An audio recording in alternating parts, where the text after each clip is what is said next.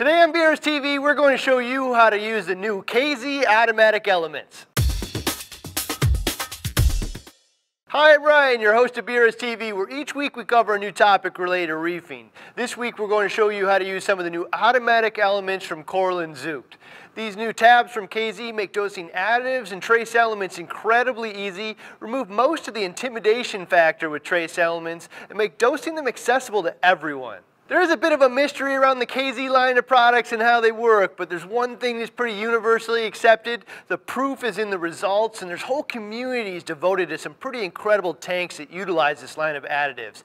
KZ is really on the forefront of everything new in relation to aquarium additives and maintaining amazing reef tanks. The first additions to the automatic elements line include amino acids, potassium, iodide, fluoride, iron, and B balance, which are designed to brighten colors, enhance fluorescence, increase overall health, as well as growth rates. The individual elements are bound in a medical grade gel tab, which is added directly to the tank. The gel tab slowly releases the additive to the tank over time, so rather than dosing these elements daily or weekly, they're automatically released to the tank in a single tab that can last for up to 4 months. Jason, one of our customer service agents here at BRS, uses many of the KZ products on his office tank and has changed to the automatic elements soon as they became available. The tank really seems to have thrived, and he's justifiably proud of how well the tank has done. The instructions for the potassium, iodide, fluoride, iron, and B balance are all one tab for every 50 liters. The 60-gallon tank is 225 liters, so he adds 4 of each tab to the tank.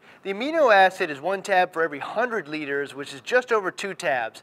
KZ in the community in general recommends that you round down on these products, so Jason adds 2 of the amino acid tabs. You generally add them to the sump, so just find a spot where you can set them down and they'll begin to do their work. The gel tabs are designed to hold and release the elements over time, so they don't dissolve, they just get depleted over time, at which point you remove them from the tank and replace them with fresh element tabs. KZ says they'll last for up to 4 months, but heavy stock tanks may consume the elements faster.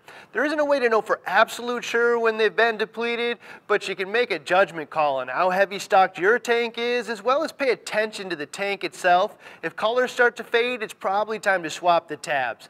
Jason replaces them every 3 months on this tank based purely off paying attention to color changes. KZ is going to come out with automatic elements as an option for many of their other products, so keep an eye out. If you have any questions or comments for other reefers, check out the comments area down below. If you haven't already, hit that subscribe button because we release 2 new reefing videos every week. See you next week with another episode of BRStv.